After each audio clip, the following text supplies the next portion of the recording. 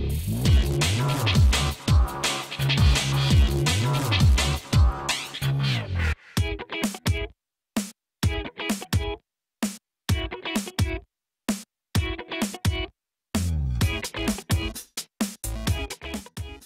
guys, Rob Holland back here again at 3R Racing Shop in Denver, Colorado, talking about our Toyota GT86 build for the race coming up here at MSR Houston. I want to kind of walk you guys through what we've done and where we're going to.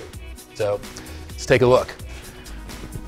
So the 2017 Toyota 86, it was a flood salvage car from Houston floods.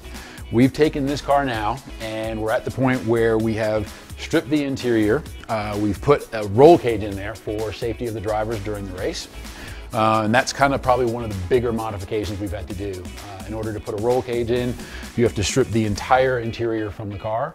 That allows these guys to get in and weld the safety cage, not only to the chassis pickup points, but the points in the back as well of the car. So the car is 100% safe for the drivers for the race. The next step we've had to do is upgrade the parts to more racing specification parts. One of the big things we've done is we've upgraded the brakes. So we're now running an Alcon brake that is a 4-piston brake with a massive, massive rotor in it. So that'll allow the car over the 8-hour endurance race to be maximum braking performance without overheating.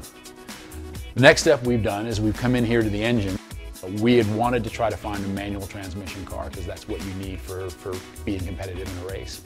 Unfortunately, there were no manual transmission cars available at that time.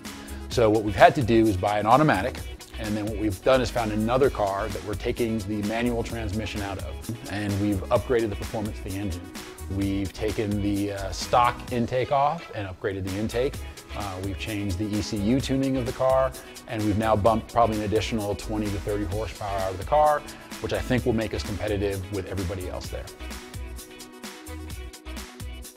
Hey Rob, how's it going? Hey Chet, good to see you, man. Good to see you as well. This is it, huh? This is it. Yeah, I heard you were in town. I'm glad you were able to swing by the race shop and check it out. Oh, great.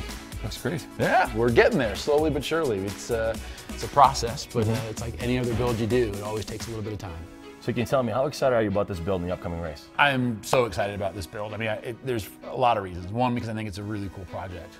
But the biggest thing is the fact that we're doing this as a charity for flood relief in Houston. And that makes me really happy that we can kind of do something to give back to the city. So I'm really looking forward to getting this car on track.